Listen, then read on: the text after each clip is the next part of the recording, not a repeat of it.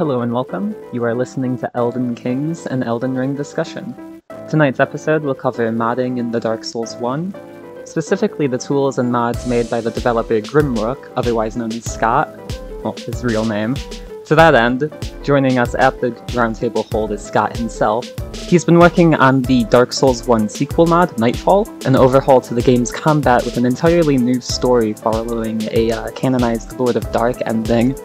I've seen Lobos Jr.'s stream on it a little bit, and watched the trailer along with some of the other content so far. Yeah, Scott, how are you doing today? I'm doing well, thank you. How are you? I'm doing well. Thanks for coming on. I was playing Daughters of Ash to get acquainted with what you had made beforehand, and honestly, it's just such a cool mod. I'm amazed that so many overhauls can be made for a game that doesn't really have an SDK kit associated with it. Yeah, thanks for saying so. It certainly feels, from my perspective, like one of those baby's first mod projects. I know it was a bit ambitious for a first mod, but I've certainly learned a hell of a lot since then. But I'm glad to hear some people are still enjoying it. Yeah, I mean, anything that sort of everyone loves Dark Souls, and I think you really you were creative with what you did. You didn't make it overly hard or so super combat tuned that it was impossible, but you made it different. It was a mix up on what was already there. Yeah, exactly. I mean, the goal with that was just to try to use the relatively primitive modding capabilities we had at that time, even just 4 or 5 years ago when I got started on it, to try to give people, I'll say, 5% of that sense of wonder we all had when we played, Dark Souls 1 for the first time. So glad to hear it was somewhat successful. Yeah, I'd certainly say so. So you say that Daughters of Ash, it sounded like it was your first mod, or was it just your first majorly big mod? No, it was my first mod of any kind for any game.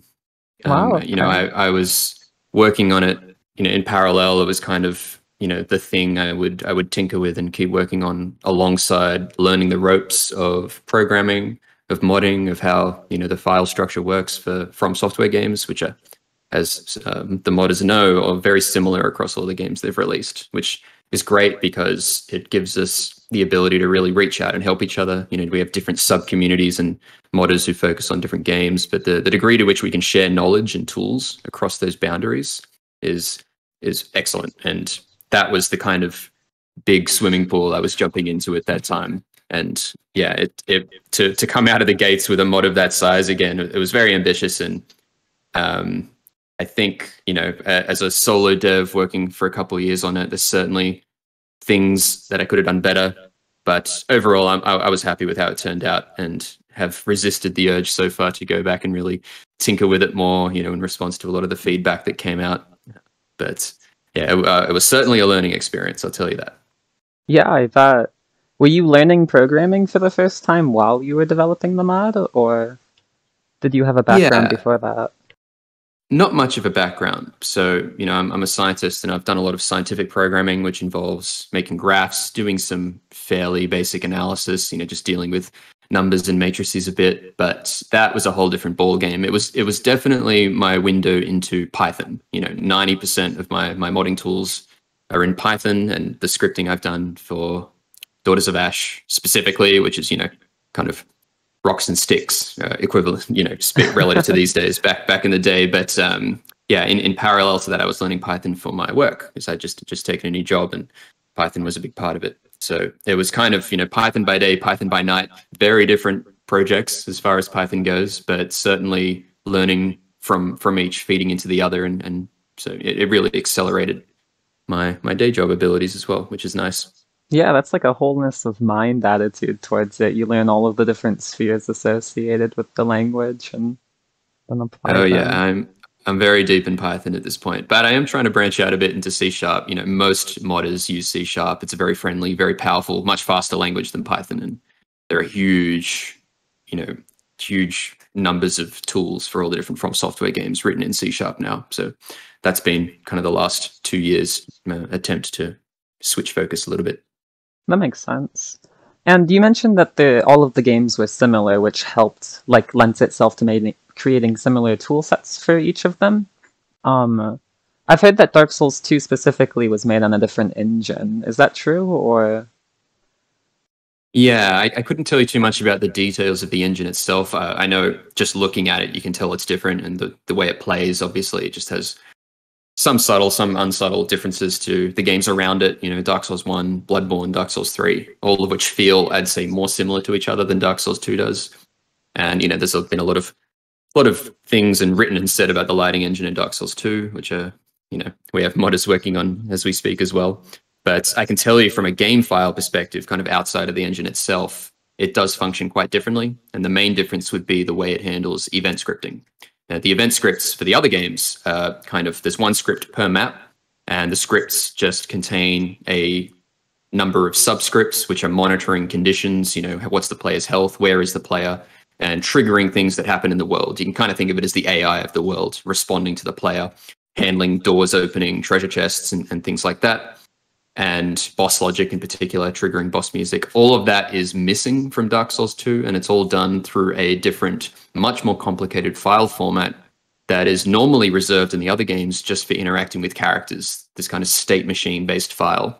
And that is the main reason we haven't seen the overhauls for Dark Souls 2 kind of a similar level to what we've seen for the other games, not just with Daughters of Ash, but with the Convergence mod, the Archthrones mod ongoing for Dark Souls 3 and other huge overhauls like that. That's just a nightmare to do for Dark Souls 2 because of the way it was written. And I feel very sorry for the team working on Dark Souls 2, because us modders, we all love the event scripting format that the other game uses. It's kind of a pleasure to use it relative to a lot of other stuff you spend time doing in modding, and it's just completely missing from Dark Souls 2. So yeah, very sad. Wow, yeah, no, I didn't know any of that. That's fascinating. I wonder what decision could have prompted them to take the event script that had worked in Dark Souls 1 and make it so complicated for 2. That's a good question. Yeah, I wish I knew the answer, and I wish there was a way to kind of subtly bring it back in, but alas. Alas. So yeah, going back to the other games, though, you mentioned that there were just a variety of tool sets that were created for each game, and that they would work alongside multiple of them. Could you describe some of these tools in general? I'm having a hard time visualizing what they do and how they interact with the game files. Yeah, absolutely. First of all, I think it's worth kind of dividing modding into 3 categories of sort of things you can modify, and the tools that come along with that kind of depend on those categories as well. The first is the executable itself. This is kind of memory injection, assembly level modding. And any big mod kind of will have to touch that at some point. So an example of that is in Dark Souls 1, the list of bonfires that you can warp to once you acquire the Lord Vessel is actually hard-coded into the executable. It's not a loose file sitting around like all the event scripts and the AI scripts and that. So you have to kind of go digging in the executable for that. And there's often a lot you can do while the game is running. You can hook into the game's memory, mainly using C#, using the kernel 32 DLL in Windows. So very kind of low-level hacking, and just edit binary values while the game is running. And you can kind of, theoretically, you can do anything you want that way. It's just very hard because you're dealing with a very low-level, obtuse interface to do it. So that's one type of modding. That's certainly the last type that I would recommend anyone get into if they're just starting out. The other 2 types are basically the 2 types of asset files that come along with the games. The assets are all those loose files that the executable is pulling in and using to show things on the screen, make the game happen. And they can kind of be divided into what we'll call static assets, which are just images, 3D models of characters and enemies and weapons, text data, for all the different text strings that appear in the game. And each of those file types basically has its own editor associated with it now. One of the most popular ones would be game params. These are it's just a giant spreadsheet or multiple spreadsheets of all the numbers that control things in the game. So, enemy stats, player leveling, weapon damage, the special effects, which is kind of this catch-all system for modifying values in game, like when you acquire souls or you're wearing a ring that's, going to modify your soul collection rate or your max health and everything like that.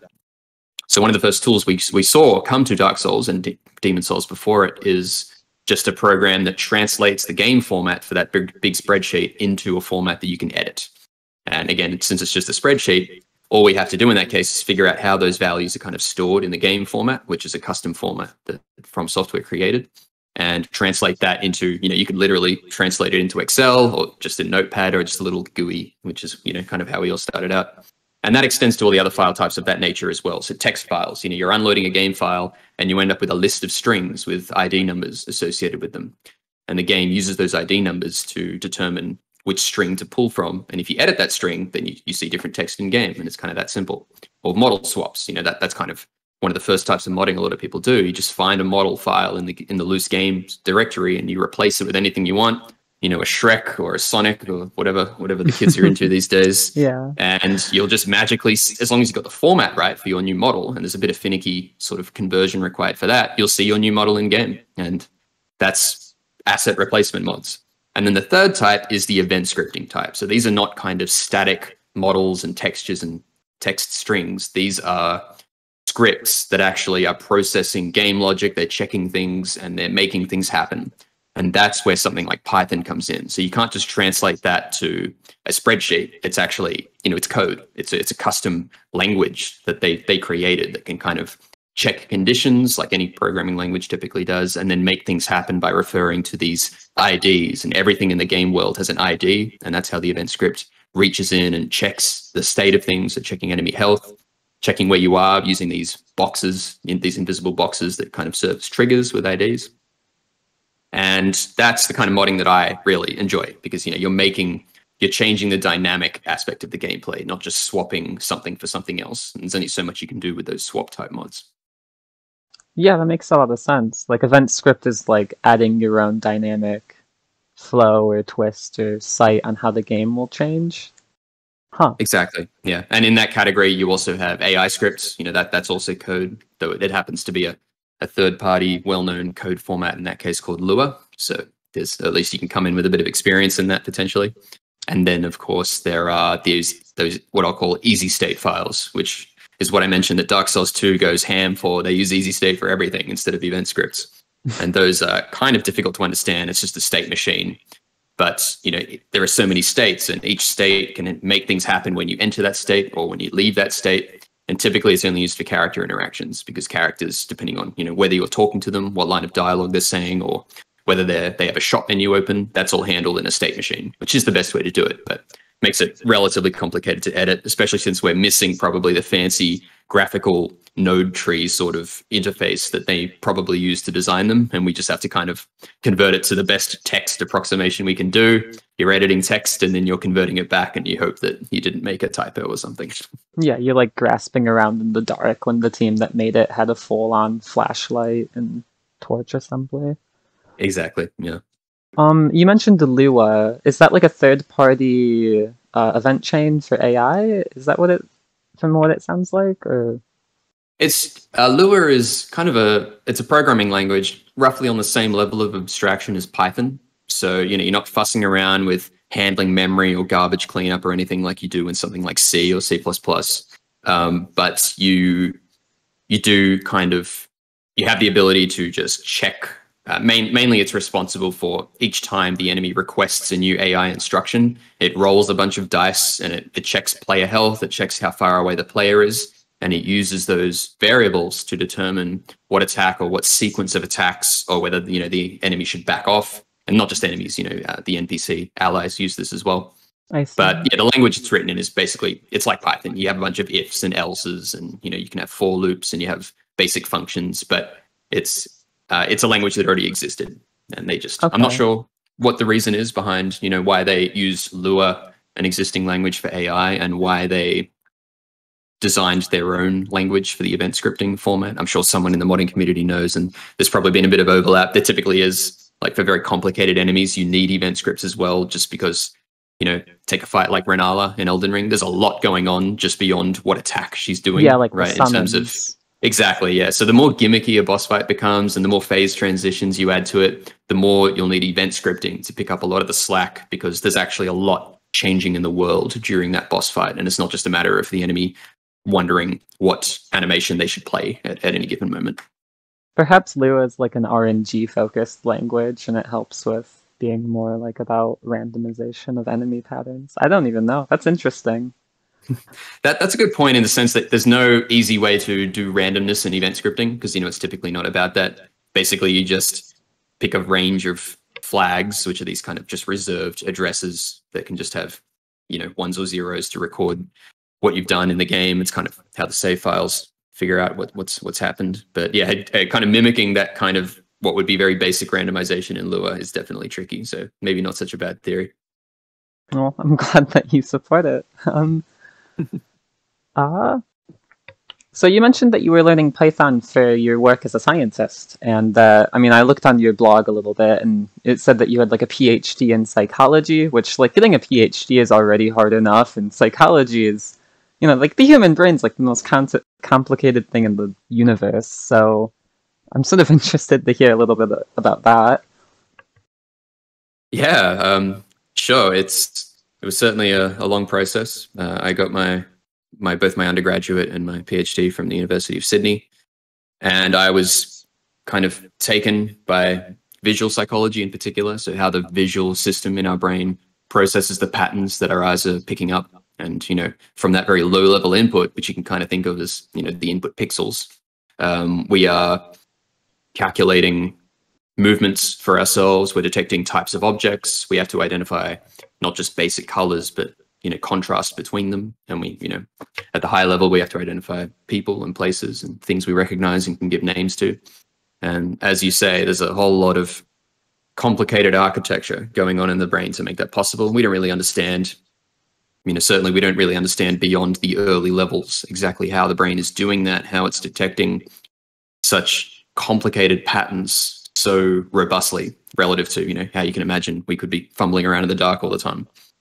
But yeah, I did my PhD in kind of the material and shape side of that. So there was it's kind of adjacent to a lot of what computer vision is trying to do now in terms of taking a basic input and processing it and identifying what sort of patterns and features are contained inside that image.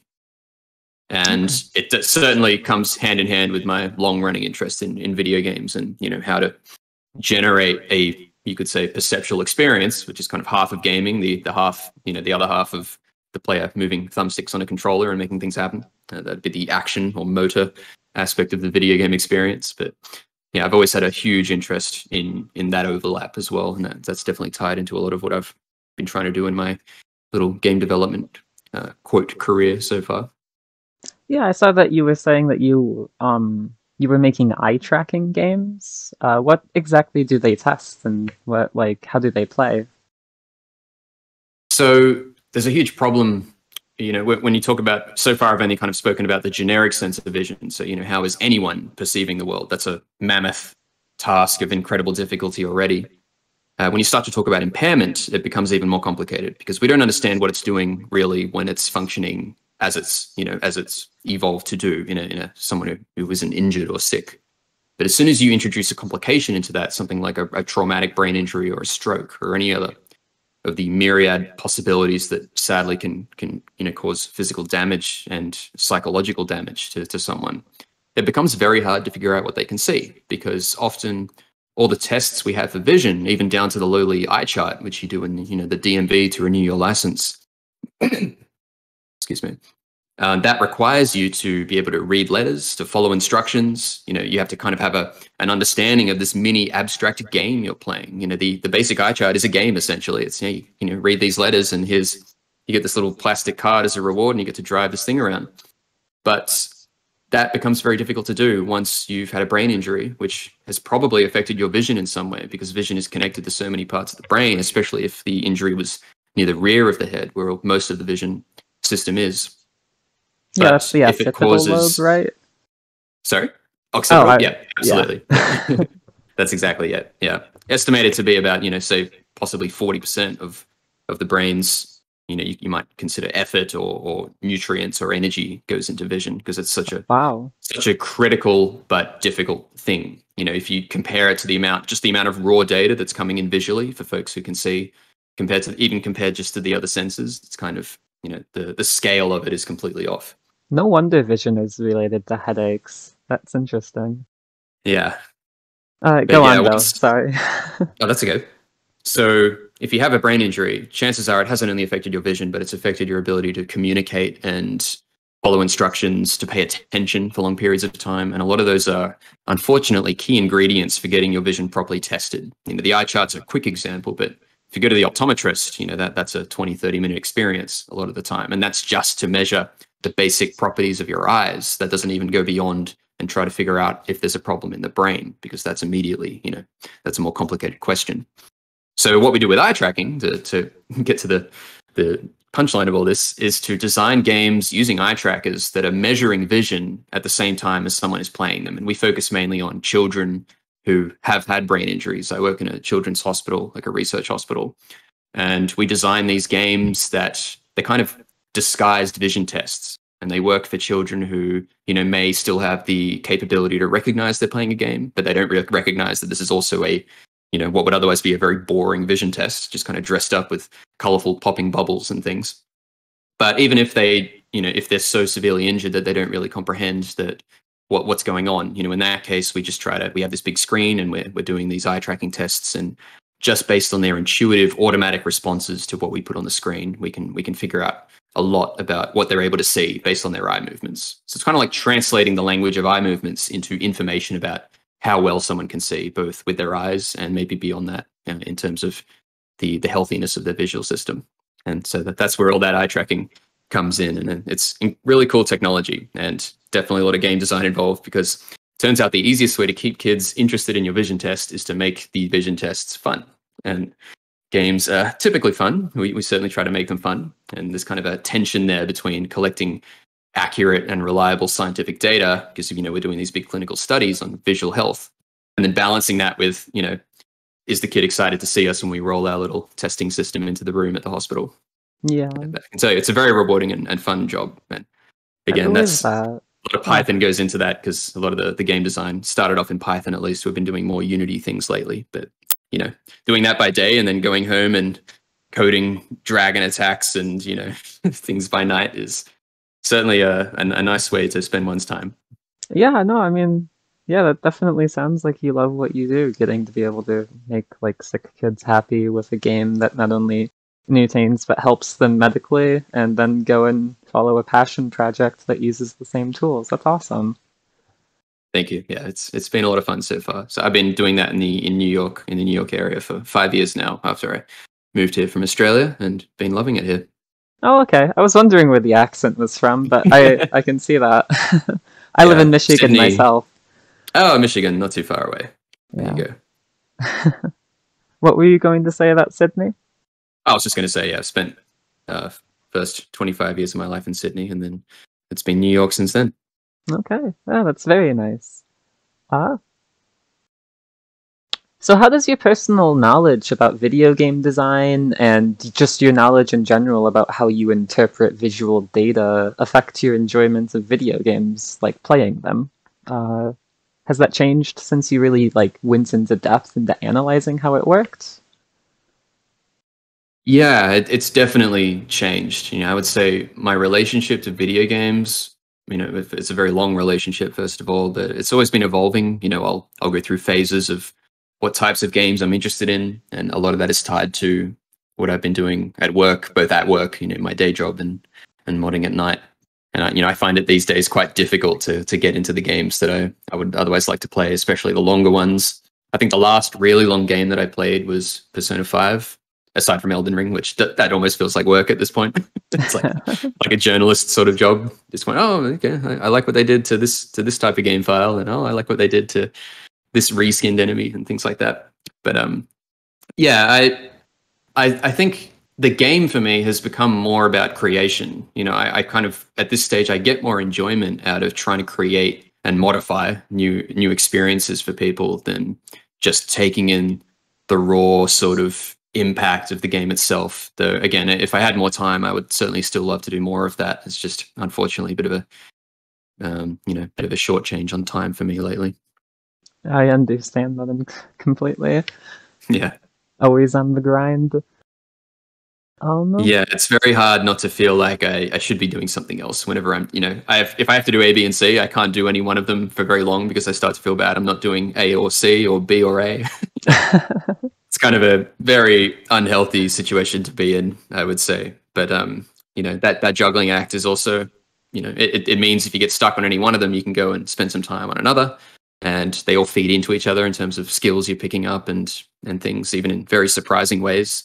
Like, we've just started using Unity at work, as I mentioned, and I've, just my knowledge of even just the From Software sort of game engine and setup, which is relatively unusual as far as I know. Not that I've done a ton of modding of other games, but I know certainly compared to something very, very kind of modding friendly like Skyrim or Grand Theft Auto, it's taught me a lot about how game setup works, and that's fed into my work with these eye tracking games and with psychology.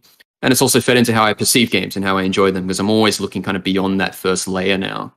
Unless it's a completely hypnotic experience, like most of Elden Ring was, I have to say, in terms of making me forget that I'm supposed to be taking notes kind of for the modding community while I'm playing, and just making me completely lose myself in the world and in the experience. Yeah. I remember when I was first playing Elden Ring, I was constantly going back and forth between, like, analyzing it from oh wow, I've played every other game in the series, and I can totally see how, like, this idea and concept evolved through 3 games worth of creation, to oh man, I'm just getting really into Elden Ring as a story and everything. Exactly, yeah. So yeah, what's your favorite From Software game? It sounds like you're pretty acquainted with all of them. Yeah, I certainly the Soulsborne Akiro Ring series, or whatever they're calling it now. I've played to death. It's a hard question though, because a lot of folks would assume the answer would be Dark Souls 1, since 95% of my modding efforts have and still do go into it. And it's kind of like asking, it's like a New Hope versus Empire Strikes Back sort of discussion, where the original will always have a place, not to exclude Demon Souls, but I didn't get access to that until after Dark Souls 2, I think it was for me. But so yeah, Dark Souls 1 is a special place in my heart, as this is probably clear from what I spend a lot of time talking about. But in terms of pure gameplay, I think it would have to be a tie between Bloodborne and Sekiro, funnily enough. So not even one of the Souls series directly, but Sekiro is the one I keep coming back to for the boss fights. But at this stage, exciting. I find it just, yeah, exactly. And just the level of kind of complexity and satisfaction that they really put into those fights, and just how unique it is compared to the other titles as well. There's only so many times I can play Dark Souls 3, for example. Fantastic game, but the similarities to Bloodborne and even Dark Souls 1 in parts, just there's a lot of overlap there, whereas Sekiro is really still, amongst their catalog and amongst the entire video game catalog that exists, is still a fairly unique experience for me. Though I do find myself just running from boss to boss at this point, because those are definitely the most enjoyable parts for me. So on that balance, I would have to say, something like Elden Ring, which in my opinion was the best world design they've done in terms of just allowing you to get completely lost in something. But, on replay, again, you're just kind of running from point to point between the things are enjoyable, the items you're trying to pick up, and things like that. So it's interesting. I think each of the From Software catalog kind of changes in different ways when you replay it, and I kind of I can talk about them from a first experience perspective, and it's hard to beat, I would say, Dark Souls 1 in terms of first experience, and then Elden Ring in terms of first experience, for different reasons. But then coming back to each of them, I think they each have slightly different pros and cons in terms of a repeat experience. But safe to say that if I haven't replayed one in 2 or 3 years, then it's going to be the one that I want to play next, just because they're all so good. And if you wait long enough, any of them can become just like playing it for the first time, and you forget a lot of details. It's kind of surprising how many details you forget when you return to one of them after so long. Yeah, I always think the most fun thing about returning is, like, relearning all of my old skills, like feeling like I'm just getting back into the swing of things. Definitely, yeah. Yeah. Do you have any other favorite gaming genres or games in general? Or you mentioned Persona 5 before. Yeah, Persona 5 was fantastic experience, but relatively unique one for me. I've played a few Final Fantasy games. I was really into the longer. I think Final Fantasy X and Final Fantasy 12 were both fantastic games for when I was a bit younger. But in terms of where I can't help but go back to, and the topic that I could ramble on about in terms of game design for probably decades, would be the Metroidvania genre, which is kind of tightly linked to the Souls genre these days in terms of mild crossovers like Hollow Knight that we've seen, which are typically fantastic. And I know that the genre is getting a little saturated these days. I'm a bit of a purist. I think Hollow Knight was definitely a standout, but Super Metroid is still probably my favorite game of all time. In terms of, again, the one I could ramble on about in terms of design for the longest, and the one that just, I played it when I was young. It was a very formative experience. It's kind of, it opened my eyes to the sorts of considerations that need to go into games in terms of, the player experience. And other than that, I would say Majora's Mask on the Nintendo 64 has definitely got a very special place in my heart. And as folks who have played the Nightfall demo and eventually the full release will see, that's definitely been a large release on the kind of experiences that I think are still out there to kind of snatch as relatively novel things, because I don't think the time loop genre has been executed really as well as Majora's Mask did. And Nightfall, where I'm certainly trying to do a little more with that than I've seen from video games in recent years. Well, I'm excited to see what you have to make. Thank you. Hope I can deliver. Yeah. And I mean, that's a good way to get into it, honestly. I've been leaving the modding topic for last, since leave the best for last. Honestly, would you like to talk about Nightfall or Daughters of Ash to begin with? I'm assuming Nightfall, since it's your current project. Yeah, I mean, there's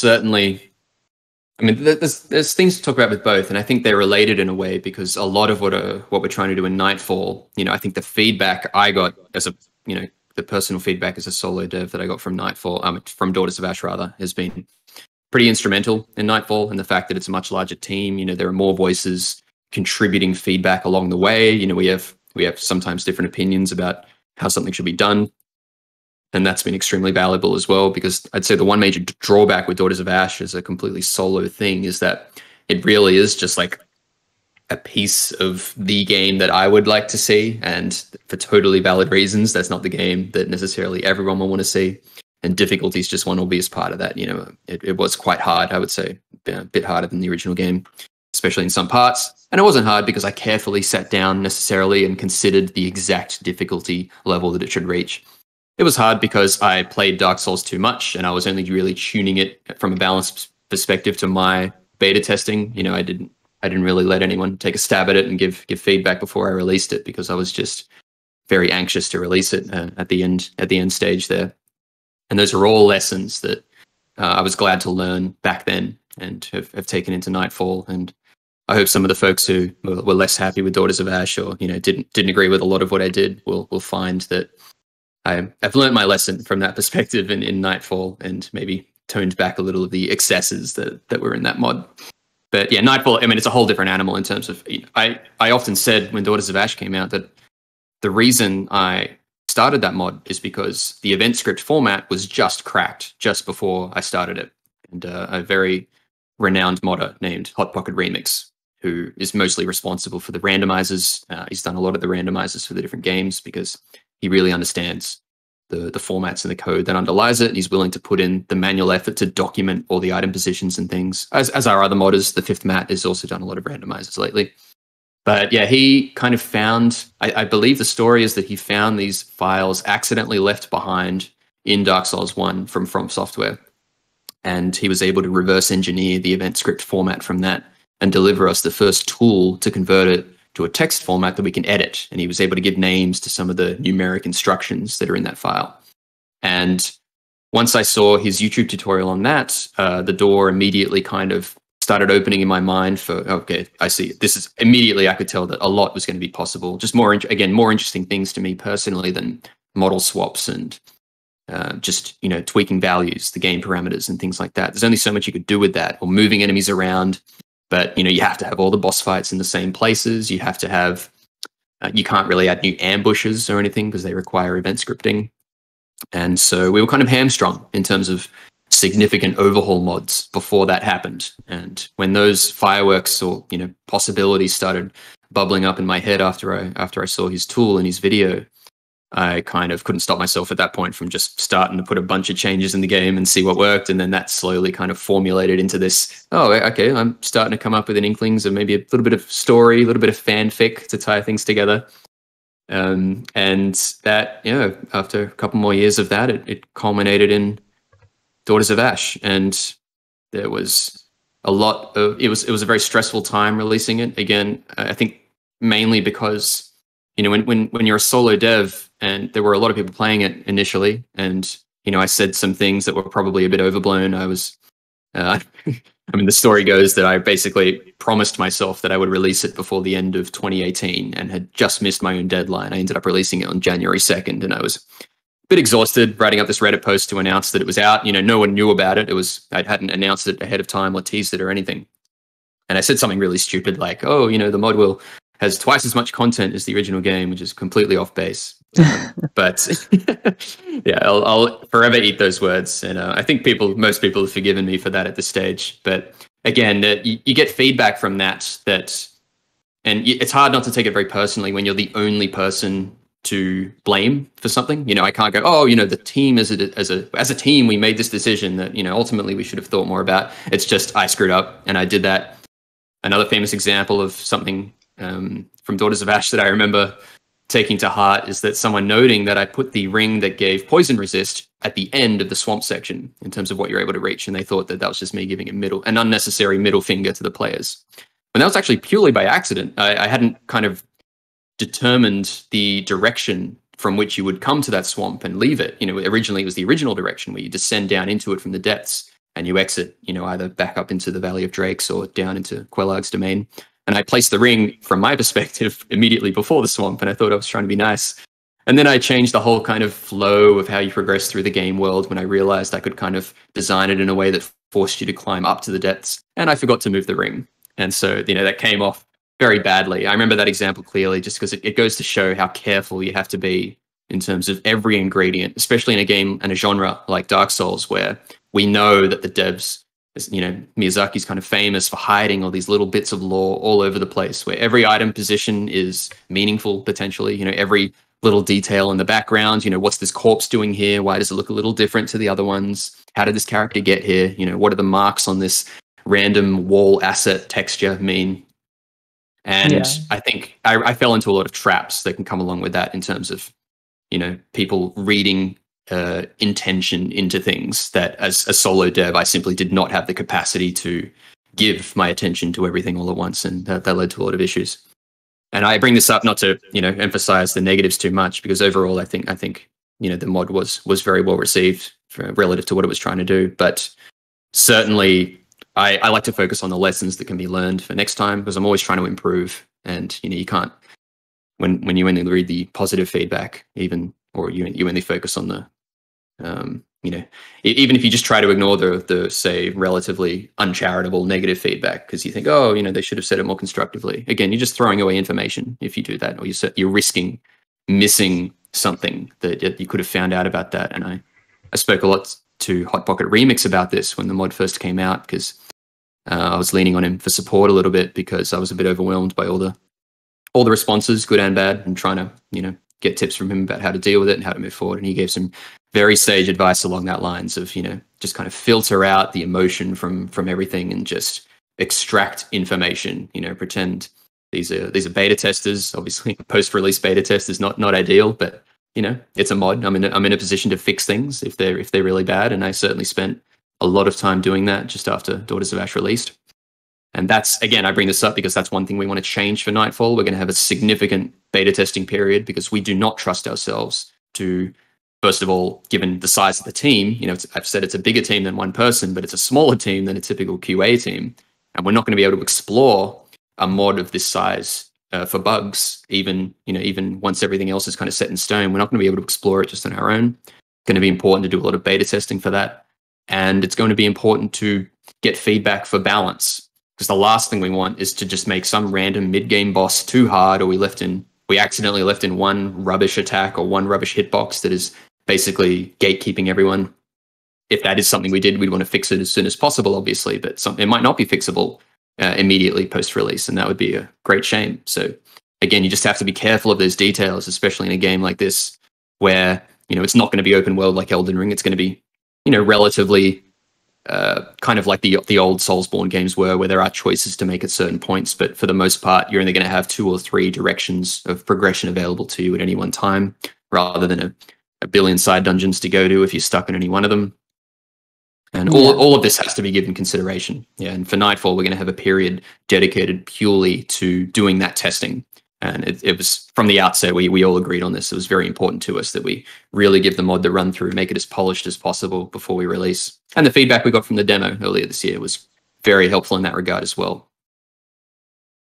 Yeah, that makes a lot of sense. You want to fine-tune what you make, and you don't want to release something to the entire public that might have like one glaring issue. Yeah, exactly. But again, when the mod releases, even after this, theoretically, it'll be theoretically perfect and bug-free because of our beta testing period, but we'll all be on deck to fix anything that needs fixing right after release. Even just this week, we've actually been thrown a bit of a spanner, which I tweeted about yesterday, with the Dark Souls remastered fix for the online servers, which have finally come back online. But unfortunately, they updated the game executable, and that's thrown off all of the memory addresses, which we had kind of hard-coded from the previous version for because we're doing a lot of those internal assembly level hacks. Meow Maridus is mostly the wizard behind all of those.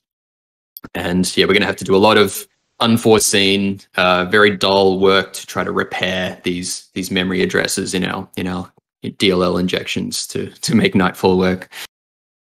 So yeah, you got to you got to be open to developments like that when you're modding. It's not like you're buddies with the developer and they tell you ahead of time, hey, you might want to watch out for hard-coded memory addresses and things like that, which are obvious in hindsight, but we hamstrung by the amount of time we can spend on this, and we don't always do things in the theoretically computer science optimal way. I'm certainly more guilty of that than most people in terms of finding ways to make things work that will break at a light breeze, but that's the life of modding.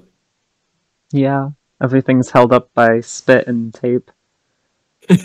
Don't tell anyone. That's our secret. The tools really help with that as well, just to quickly add on to that, because it's tempting to make a tool that barely works and you're not really sure if it'll work for all use cases, and then you just roll with it and then you regret it later on because you were doing something slightly wrong, right? I was writing the data format in a way that didn't crash the game, but caused some minor bug down the track, and I wasn't able to track down. And spending time polishing your tools and really actually, writing unit tests in Python to validate file formats, because most of the modding libraries that we have are really just file converters. You take a game file format and you convert it to something you can edit, a text file or a spreadsheet, or a third-party model format like an OBJ file, just like vertices and faces, for example, for model edits, or FBX file, I should say, is a bit more common these days. But yeah, having tests to convert files and then convert them back and make sure it's the same data. And then, of course, you got to load up the game, make sure your modded files work, and not just work in terms of not crashing. They have to work in terms of thoroughly testing them, inspecting all the animations for clipping, et cetera, et cetera. And all of that takes a lot of time that it's easy to forget that you need to kind of allocate for a big mod. I wish I had like a more proper response for your thing about like the tool sets and memory. That's okay. It's a lot to take in. Yeah, no, I mean, I've been learning so much from all of this, if I'm going to be honest. I don't have much of... I've got a very light computer background. Yeah, well, some of the tools really aimed at folks like that as well. I haven't mentioned it yet, but DS Map Studio, which was originally the brainchild of Catalash. A lot of other people have worked on it since then as well, but it's a whole, 3D editor where you can fly around and edit maps with an actual 3D visualization of what they are, rather than just tweaking text coordinates in a text file, which is how I did it for Daughters of Ash. So yeah, we're trying to make these tools a lot more friendly, not only because it helps us avoid mistakes. Again, it's a lot that can go wrong when you're just editing a text file for map data, but also to allow people who might have fantastic ideas for mods, but not necessarily the time or willingness to learn. I'm kind of notorious for just, having the giant Python library and going, oh, okay. I've tried to make a GUI. I have this GUI called SoulStruct, which Lobos and I have been collaborating on a little bit because he's been kind of doing it on stream. We haven't done an episode for a while, but we were doing these Dark Souls 1/Elden Ring modding tutorials with it. But yeah, for the most part, I try to dedicate some time to making my tools a bit more polished and a bit more accessible so people who don't have computer science degrees or have a lot of invested time in programming can pick it up and maybe translate some awesome ideas into real games. Yeah. Well, as someone that fits into that demographic, I appreciate what you do. I can just tell you, watch out. If you start to get a little inkling of a mod and you're waking up at 3 a.m. going, oh, I can see it. I can see it. This character's going to appear there. I just had an idea for a little boss change that's going to blow people's minds. That will grow and grow and grow until you can't do anything about it. Then join the modding Discord server and start asking questions. So if you don't have time for that, I recommend you catch those little seeds of ideas early and crush them under your foot, because I tell you, it can be all consuming when you have a new idea. It germinates in your mind. Mm. We'll be right back after these messages. Is your land beset by endless nights? Has the undead curse spread amongst your people? Are you personally branded by the dark sign? You and many more weary undead have had these problems. Travel to the land of ancient lords today with Velka's all-expense-paid travel package. Amenities include crow talons and the biting wind. Find new purpose by ringing the bells of awakening. You too may learn the true fate of the undead. In other Soulsborne news, the Dark Souls 2 modder, Halfborn Hollow, has announced his new mod, Dark Souls 2 Absolution. It's a complete overhaul of the game's balance and systems, so all you Drangleic fans better stay tuned. Online capability of Dark Souls Remastered has been restored, while the original Prepare to Die edition has been permanently discontinued, unfortunately. The original creator of Dark Sauce, Aaron, has released Demon's Sauce, a Demon's Souls edition of his previous work. And of course, check out the Dark Souls modding community as well, as Grimrukh's work, Daughters of Ash, is quite fun, and you can watch Gideon's continued playthrough over on their personal channel. But nothing is like downloading it from the Nexus and trying it out yourself. So yeah, you mentioned that you have a decently large team, and I was looking through the credits section a little bit, and I saw that there's two big names from YouTube. There were Zuli the Witch and Little Karibo, which I thought was cool. Yeah, it's kind of a dream team, I'll be honest. We've had basically every modder that I've interacted with. A lot of them are friends at this point. It's been 5 years. Has contributed to the project at some point or in some way, whether it's a tool or playtesting or direct contributions. I'd say the major core team would be myself, kind of doing the map and event and lighting and quest design, and then iTunes. We kind of call him the producer. He approached me originally wanting to do a mod together when I thought I was done with Dark Souls 1. He's also doing the music. He's a fantastic composer. Most of the music is also being helped by another composer named Zai. And on top of that, we have Meow Maridus, who is the kind of wizard of the team. Meow Maridus is responsible for a lot of the changes to the core player mechanics. So, we're trying to speed up the pace of gameplay. We're taking cues from later games like Bloodborne and Dark Souls 3 a bit, just because that is a barrier to entry to Dark Souls 1 for a lot of people, how sluggish it feels now. Even if you're a fan of that kind of it can hold you back at some point. And Meow Maridus has done a lot of the animation work as well. He's created the Dark Souls Animation Studio program, which has really, really taken off. It's a fantastic way to view animations and 3D models in real time and edit directly all the data in their animations. Probably one of the most impressive tools out there, honestly, right now in terms of how polished it is, and certainly the one that's most far away from something I'd be capable of doing. And then we also have Dane Brennan, who is a legit 3D modeler by trade. He actually even contributed models to the Demon's Souls remake. I believe he did the Penetrator set. Oh, really? Like the Blue Point? Yeah. Wow. Yeah, the Blue Point remake. That's so cool. Okay. Yeah. So yeah, he's got, I think from memory, iTunes in the YouTube video credits has the actual Souls credits in terms of having actually worked on a Souls game or a remake of a Souls game. but the quality and of what he's been delivering in terms of models and things has been staggering. And then beyond that, we have, I'd say they're kind of the major contributors, and then beyond that, we have a tier of medium contributors. So I'm going to start going through names. I want to make sure I don't miss anyone out. So let me just bring up the server here, and I can properly credit everyone where it's due. We have Drop-Off. Drop-Off is probably most famous for porting Grand Theft Auto characters as player characters into Dark Souls games, and he also released the first ever demo, I think, of a completely custom map. He actually built custom collision meshes for the first time. It's a couple of years ago now, but I think he ported a Counter-Strike map. I don't remember the name of it, but into Dark Souls, which was awesome. And he's been helping out with a lot of the collision editing, particularly before we had the new Blender tool, which I kind of just finished. He was the only one who really had the skills to edit the collision data, because it's a Havoc format, which was incredibly helpful. Zuli the Witch, not only, I like to say that, we had Zuli on the project before she was cool, but obviously huge YouTube name now in terms of Dark Souls facts and lore and everything. And she's been contributing to the story, writing character dialogue with me, and helping out just in terms of being kind of one of the public faces of the mod. And then we have some folks who are kind of contributing different, again, like their skill set. We're just, if we're lacking a skill set, we're just kind of asked for help. So Stade, who has been working mostly on Dark Souls 2 mods for lighting, is helping out with the lighting. We have Suv, who's been doing some texture and animation work.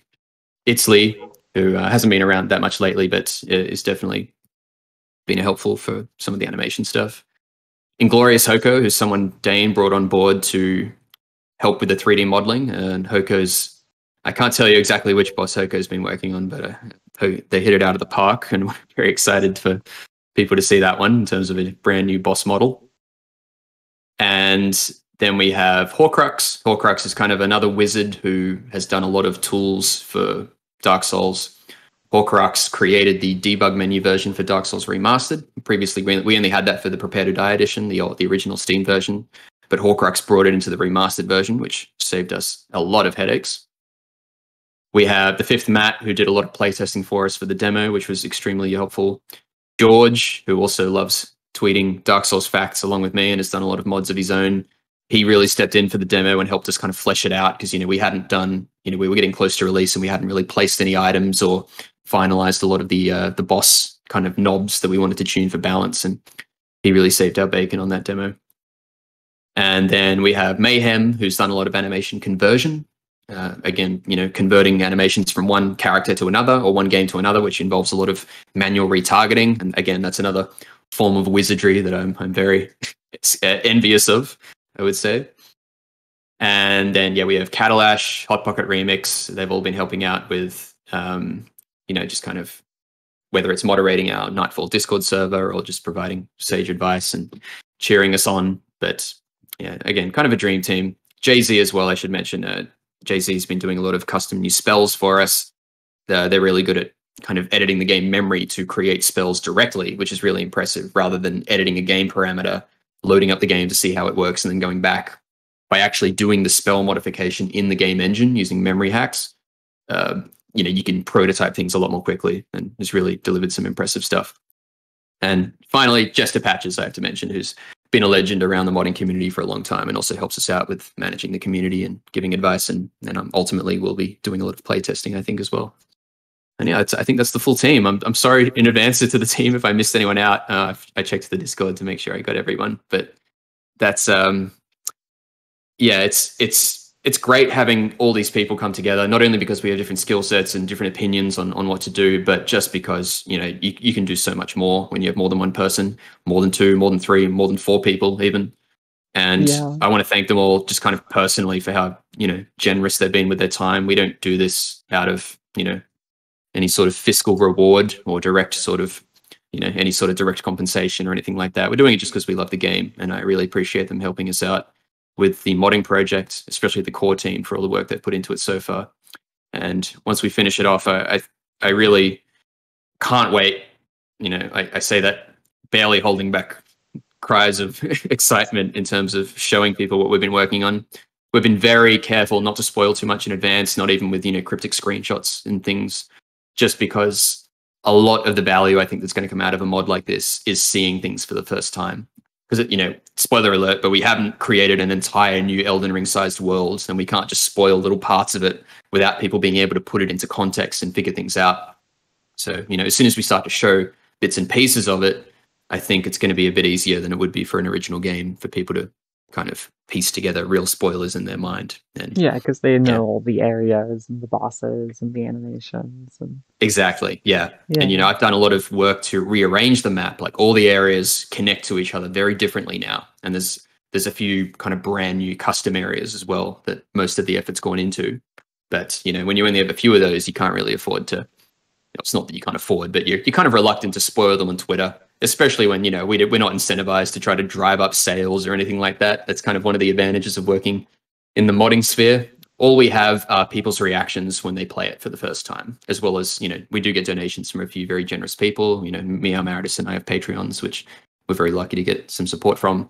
But again, for the most part, we're making this just because we hope people will like it. And the best way to test that is to have them experience the full kind of design and intention of what we have for the first time in the full release, demo aside, which I think gave people a good sense of the level of modification we're doing here, both in terms of, showing what we are doing and rearranging maps, creating brand new boss battles as well as we can, sometimes from a bit of asset recycling, and also showing what we're not doing. That, again, there was no brand new, entirely custom-made geometry in that, because that's the kind of stuff that just takes way too much time for a modding community to do. And as people have pointed out, we may as well just make our own game at that point, which I will kind of disclaim and say that, what we're doing is still much easier than making an original game. It's kind of extremely easy to underrate the amount of effort that goes into just creating the engine, which we're riding off the back of. That's kind of the definition of modding. We're using their engine.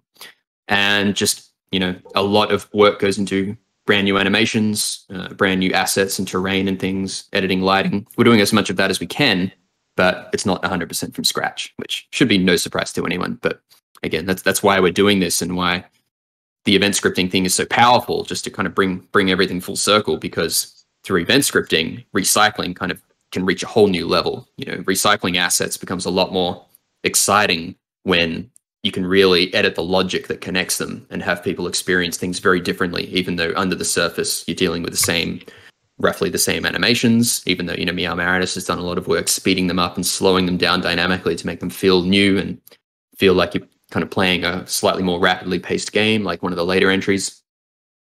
And yeah, having that ability to recycle with an extra layer of polish on top, and having, the ability to generate what we're generating just from everything that came with the original game and a few little extras we've added. It's pretty amazing, and I'm incredibly proud of the team. Not just our team, but any team working on a big mod like this. Like, to give a shout out to a team like Archthrones, kind of our sister project over in Dark Souls 3, which we're all incredibly excited for. Dade's still working on a giant overhaul for Dark Souls 2, mainly focused on restoring that awesome lighting that we all notoriously saw in the first trailers, and a lot of other edits to the game, I believe. And yeah, it's hard not to ramble on about how much I love the modding community for too long, but I hope that you probably got the impression by now. Yeah.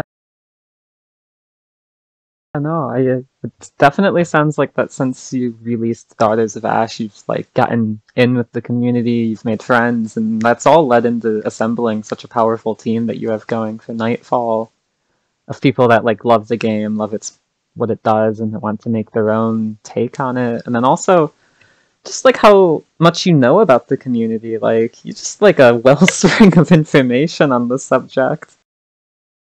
Yeah, thanks. I try to be, but I'm not as active on the actual modding Discord server as I could be, just in terms of, having moved most of my eggs from general tool making and discussing mods and experiencing other mods. All of my time eggs, I guess we'll call them, are in the Nightfall basket now for the modding. But it's fortunate that because so much of the team is from the modding community, that I still get to interact with everyone just on that wavelength of actually creating something together, rather than just discussing various things, or trying to. A lot of people obviously are focusing on Elden Ring modding right now, because it's got a lot of potential. I mean, just look at it.